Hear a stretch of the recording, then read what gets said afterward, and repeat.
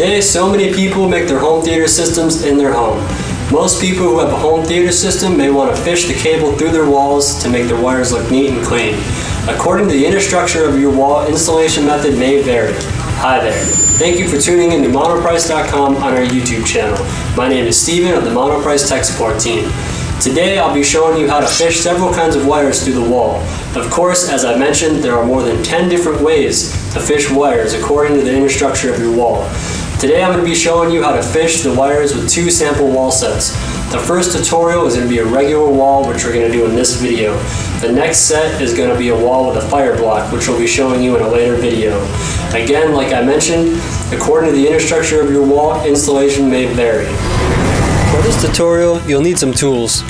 Wire cable fishing kit, such as glow rods and fishing tape, a drill, drywall saw, a screwdriver, a stud finder, a pen or a Sharpie, a level, electric tape, and a mounting bracket. But why do we need a mounting bracket? If you don't use a mounting bracket, you can break the drywall. So we use one to protect the drywall and to give us a place to mount the wall plate. This is why we use structure for most homes these days. To fish cable through the wall, follow the 4 simple steps. Step 1. Mark 4 points before making holes using a stud finder.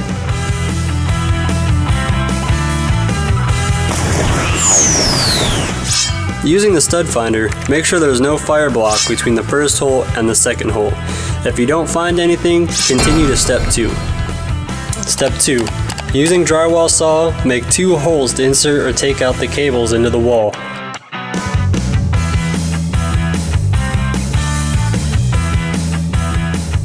Step 3.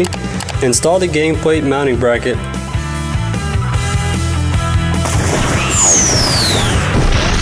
To install the bracket, just make sure the flaps are on the drywall and tighten the screws. Once it's in there firm, you're done. Once you install the bracket, cut a piece of tape and tape the glow rods to the cable, such as shown in the graphic.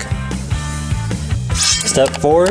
Drop the cable into the wall from the first hole to the second hole.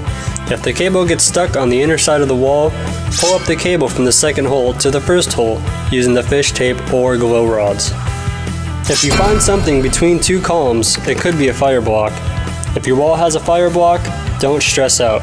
There is only one additional step to fish the wire through the block. Important notice.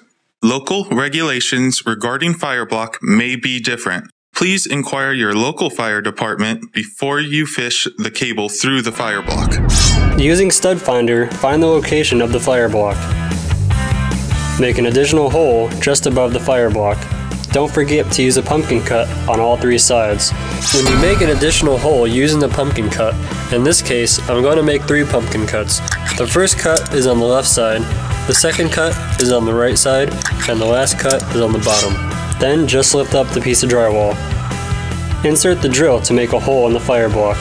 Usually diagonal drilling is fine, it's not necessary to be straight. Install the gang mounting bracket. Fish the cables through the additional hole in the fire block using the glow rods or fish tape.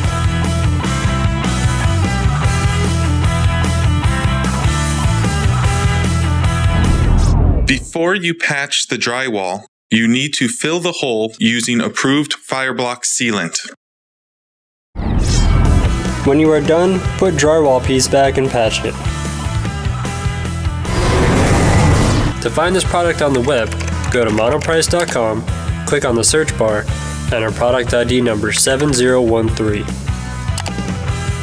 If you need help or have any questions, feel free to contact the Monoprice Tech Support Team via live chat at Monoprice.com. Once again, my name is Steven, thank you for watching, and I'll see you next time.